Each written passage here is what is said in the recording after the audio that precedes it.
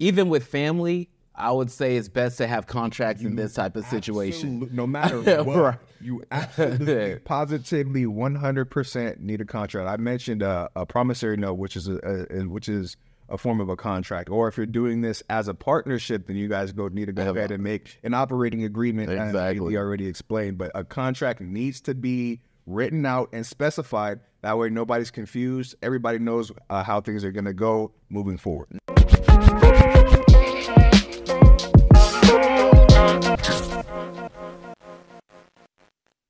Hey, welcome to Uncommon State of Mind, where we debate different ways to leverage your next investment to create time freedom, legacy impact, and generational wealth so you can live that uncommon life. But in order to do that, you must be uncommon. My name is Joey, a.k.a. Mr. J. Mays. Hey, and I'm AD, AD the Fly Realtor. Dope. So, part 2 of our series, AD, what are we talking about? This series is how to get into your multifamily or how to buy your first multifamily investment. Part 1 was about finding your agent and why you need to find an agent. That's step number 1 into buying that property. So for a quick recap, first, just make sure you get a good idea of what you're trying to do, get a little bit of knowledge on that, and then go find... Hold on. How about y'all just go watch that Right. That? Go watch episode 1. Right. Then come back to episode 2. So that way, we're all on the same page. And you're up to date. There we go. Right. So today, step 2 is going to be to secure financing. So that can mean multiple things. There are cash buyers. There are people who get FHA conventional loans. Then there's commercial loans. There's investor loans. There's DSCR loans. You need to secure financing. So what that means is you want to get either pre-qualified or have that money in hand already, or where you're getting that cash from before you even go out there and put it in offers, before you even hit the marketplace looking for properties, really, because it serves you no good to be out here looking for properties and you don't even know how much borrowing power you have or how much access to cash you have. So whether you're going to have private investors, you're going to have private money inserted into your deal, or if you're going to use a loan based on your income and credit, you really are going to want to make sure you have financing tied up already. No, that's a good point, man. And there's a lot of ways to get financing. Me personally, being on the credit side, pause. Let me go back. So I was a part of an investment group where we kind of used each other. We used private money to kind of, pocket our cash together and go take down properties, which was a great strategy. And we, our team ended up doing a lot of flips that way. But after that, I was also introduced to business credit and how you could use business credit to kind of help with depending on your strategy. If your strategy is fix and flips after you get financing, or you use the private capital, you can then use the credit to fix up the property and things of that nature. Right. Exactly. See, so that's exactly what I mean there. You got to secure that financing because you really want to know, you want to be able to hit the marketplace with confidence. So whether that's putting in offers or just looking at prospective deals, you want to be able to have confidence in, all right, if I get this deal at this amount that I'm willing to pay, how am I going to pay for it? And more importantly, what am I going to do with it once I do have it? You need to have all of that already in mind. It's really not a matter of guessing or figuring it out on the fly. There are a lot of things as an entrepreneur or whatever you may be where you can figure it out as you go. But this is one of those things where it's no, get that money as soon as possible, or at least have that strategy of how you're going to go get that money. So right. So what do you think are a couple of decent strategies? So I just named one. There's you can be a part of an investment group. You can also utilize business credit or just regular credit in general. So what other strategies do we have out there? I mean, those are good. Those are both very good. Or for instance, there's people who they will let a lot of people they know or let a lot of people they come in contact with know that they're looking to do to buy real estate.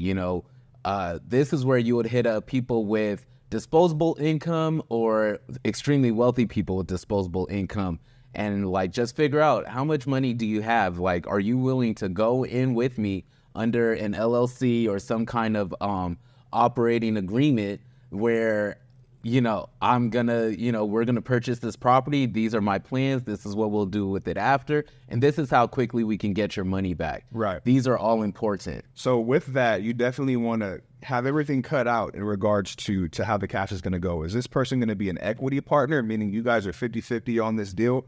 Or is this person a money partner where they're just putting the money in? You put together a promissory note and, you have the expectations on, the type of returns this person is going to get. And, you can be accurate with that. Right. And that depiction. And also within that, it would have to be agreed upon beforehand. Are they going to be getting paid monthly are they getting paid monthly, or are they just getting paid in a lump sum once the transaction is fully completed? Or are they going to get interest-only payments until you're able to make that full payment amount? What's it going to be? So even with family, I would say it's best to have contracts in this type of situation. No matter what, you absolutely, positively, 100% need a contract. I mentioned a promissory note, which is a form of a contract. Or if you're doing this as a partnership, then you guys need to go ahead and make an operating agreement, as we already explained. But a contract needs to be written out and specified. That way nobody's confused. Everybody knows how things are going to go moving forward. No surprises, no oopsies. Right. Everybody has clear expectations on what to expect. Another thing that I'll say in regards to that's acquiring cash, but you also want to set a realistic, or maybe even the worst case scenario in how somebody's going to be, recouped, or even scenarios in which you're not getting the money at the time that is specified. You have to have contingencies in there of how you're going to operate. What's going to happen at that, really. And I'm glad you said that too, because there's people out there who they crowdfund to go invest, and they may promise you a 10% return where they kind of already know they're going to get at least a 15%, but they they dampen those expectations a little just in case, because that's that contingency. You don't want something to surprise you or happen, and then all of a sudden you can keep up with the promises you made. Yeah. And then also you need to have a backup strategy, low key, because let's say everything just completely doesn't work out. The shareholders have to get paid first. Mm-hmm. When I say the shareholders, I mean the people who put money into the deal.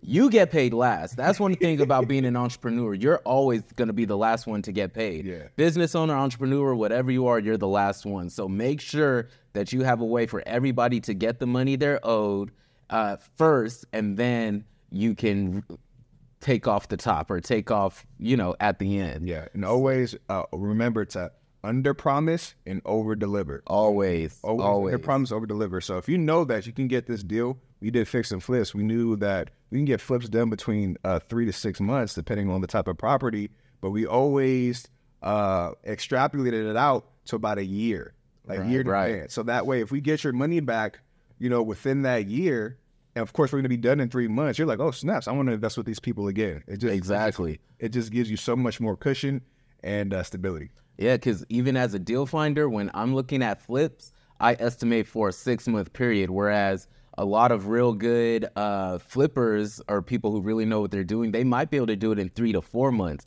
But like I said, I always have that extra buffer room just in case everything goes to hell. Mm-hmm. You always want to have that space and be safe. Like if interest rates all of a sudden spike up, then, Exactly. Real life examples, right? Right.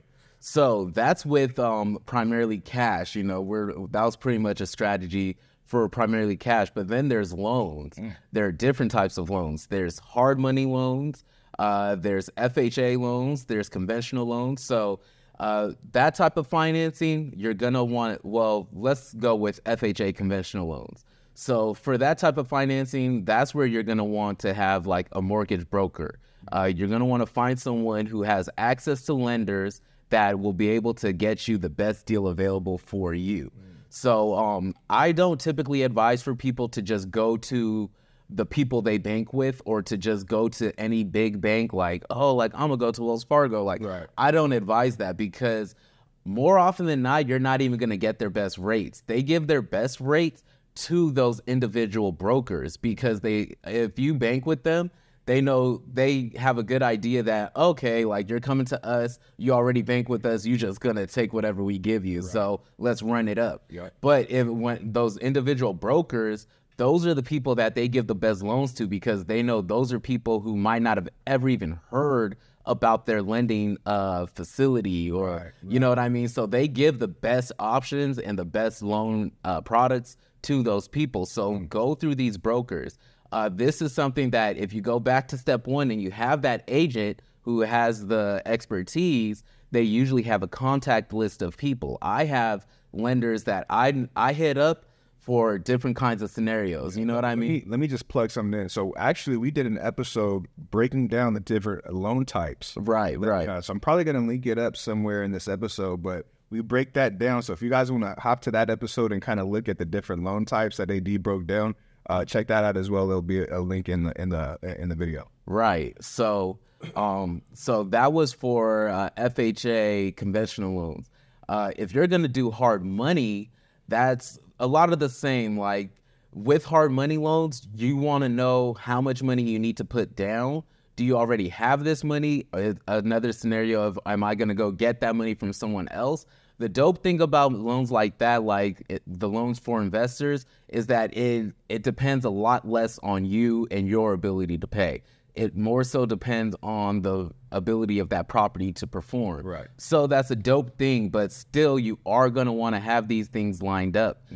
So with hard money, you're going to want to know, all right, well, how much do we put down? How much are they willing to give me? Are they going to pay me the full amount of repair costs to fix this property? If it's a DSCR loan, debt service coverage ratio, typically that's going to be 25%, but in some cases it could be 30, it could be higher. You need to know what the best deal you can get is, and what kind of stipulations there are going to be, and what they're willing, what kind of ratio as far as cash flow or debt service coverage they're willing to let you slide with, because it might change if you have multiple loans with them. But I know for a beginner, they're gonna probably expect the highest amount from you, as opposed to somebody they already work with. And also with hard money loans, I know that with some hard money loans, there's points associated with them. Right. Definitely want to know if there are points associated with that. And can you explain to them what points are? Well, so the points, they typically, that would really just go into like what your payment back is going to be. Like what kind of payment back to them am I paying?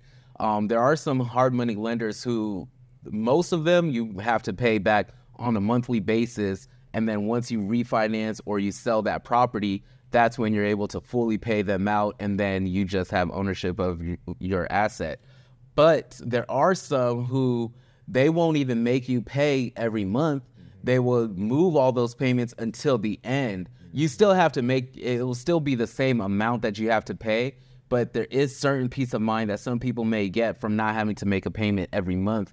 Like, okay, when I'm done with this project, that's when you could get paid. That's a good option too. But again, make sure you know what it is you're going to have to do, because you don't want to get into a situation where you've signed things or you've accepted money and now certain things that you didn't know were going to happen. By the way, you have to exactly, like, and you don't. And if you have to, that's okay. Just make sure you know ahead of time. Yeah. You don't want a situation where you're shocked by what they're expecting from you. Exactly. So that's why you secure financing ahead of time. Like I said, because then you can go to any asset, you look at any asset, and you get a better idea of what it's going to be like once you're operating and taking control of that asset. And you can go into it with a clear mind and not have to be like, you don't have to feel rushed or under pressure to find a funding. Right. It eliminates the guesswork. Exactly. Yeah. And then, you can actually shop around and feel at ease shopping around and finding the right type of lending vehicle for you, instead of being like, damn, I have this property already and I have to find funding now. Exactly. The first option that's in front of you, you're like, shit, let me take this. No, for real. And and honestly, what it does too is that it allows you to put offers in that will be quicker to close. And that might be the competitive advantage you need to get your offer accepted over someone else's, because sellers love somebody who looks promising to close, but also who can promise to close quickly. You're not necessarily tied to that, because if you're already under contract, it's a lot easier to extend the escrow length than you think. So you're not necessarily tied to that, but you do want that as an option where you can close quickly. Yeah. A client I can think of offhead, he buys properties regularly, but because we already know his buying criteria and we already know what kind of expectations his lenders have, we know who he's going to go to, I can actually confidently look for properties on his behalf. I can put in offers on his behalf. And if it gets accepted, that's when I present it to him, and he decides if this is a property he wants to move forward with or what his next option is. I got access to this client through my mentor. So, but there's lots of people like this. We all trying to be like that guy. Right, myself included. You know what I mean? But what my point is that because he knows all these things already, he can either confidently go into the marketplace, or he can send people like me to confidently go and find these deals for him, knowing already what the stipulations are, already what the criteria is, and already what kind of debt service coverage he's going to need back. So that makes it easier, and it allows me to have a better chance of finding the properties that work for him at the amounts that work for him. Boom. Yeah. Boom. So that's pretty much it, really. I didn't want to stick on this too long, but really the idea is secure that financing, because like we said, you just can enter that marketplace with a lot more confidence. You can search for properties with a lot more confidence, and you have a competitive advantage when sellers and seller agents understand that you already have your financing. Honestly, this is supposed to be a debate show, but on either side, dude, like, honestly, you need financing. Right, like you can't even debate this. Like, debate get that when the money's funny, that's when there's problems. You make sure you have all that in order for real. Yeah. All right, guys, and Joey's about to hit us with that B for today. Yo, so the B for today is be funded, straight up, because you can't get into any deals. You can't really look into properties confidently unless you know where the money's coming from. AD said it best, man. If the money's funny, you know what I'm saying? Nobody's moving. Nobody's moving with you. Nobody's rocking with you. You can't get deals done, and you want to be able to close fast, and you can't do that if you don't know where the money's coming from, guys. That's right. Secure that financing, all right? Be funded, be you, and be uncommon. Oh.